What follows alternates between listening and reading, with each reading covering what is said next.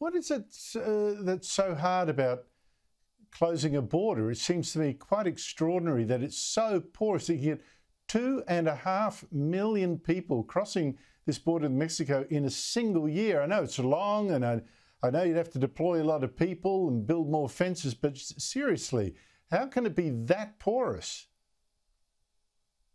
Because we have strained resources, we let people know that if they get in, that they can stay. The thing that I find fascinating about this is that we have ports of entry, right? Border crossings that are staffed and manned by U.S. personnel. And yet we see these people who are claiming asylum not go through those ports of entry. They're climbing over fences, they're going through rivers and such.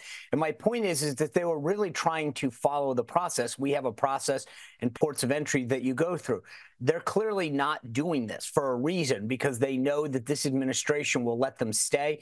We're having stories of people staying in hotels in New York, to the tune of really nice hotels. We're talking about handing out gift cards to them and phones. And I mean, we might as well have a big blinking sign that says, come on in, here's what you get for arriving. At the same time, we're not treating our own citizens, our veterans, in a way that's acceptable. But I mean, the answer is, I think when the word gets out that you're welcome to come in and that it'll take you potentially up to 9-10 years before your case ever gets heard, if you choose to show up, why would you go through any other means to do this? But like I said, the fentanyl crisis alone should be one thing. The number of people who are entering who've been on our terrorist watch list should be another.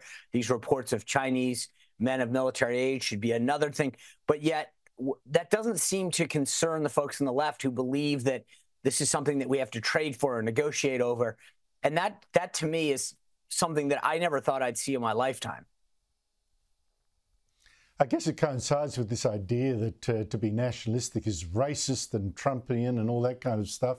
But Andrew, that's the left seems to put there's folks on the left that believe that. But I have come to believe that this administration recognizes that it's more than a philosophical thing. They truly do look at this as potential future voters.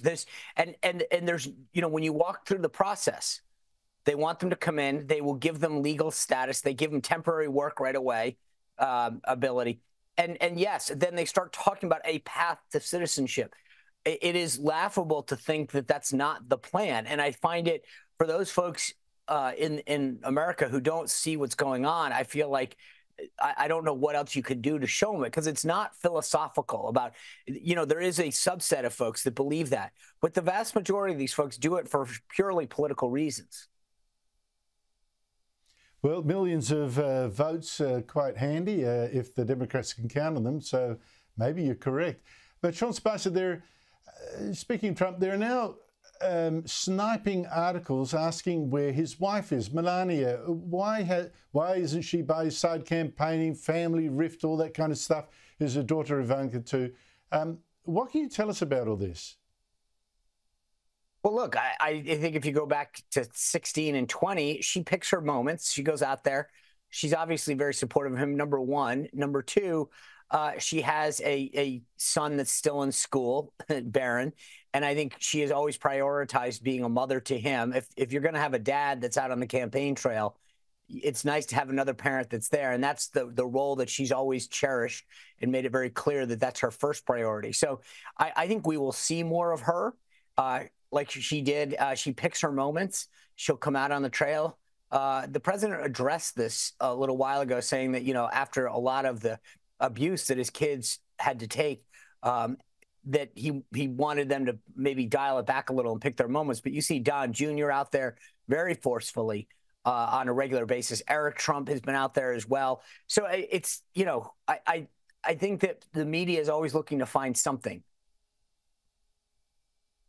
Yeah, I guess so. And some of the abuse of Barron, his youngest son, I thought was just absolutely outrageous, including from a couple of Democrat politicians, I think, who had to apologise for it. But it is so brutal. I don't think a lot of people realise how brutal it can be, and that there are humans at the end of it. Sean Spicer, always great to talk to you. Look forward to catching up with you next week. Thanks for your time. Thanks, Andrew. Well, that didn't take long. Jenny Leong, the Greens MP who said the Jews are everywhere, they're tentacles. When they rock up to meetings, has now apologised. She didn't know octopus was an anti-Semitic trope, and she didn't quite, well, I don't know. Maybe she didn't know that, but I tell you what, the Jews are everywhere is poison enough.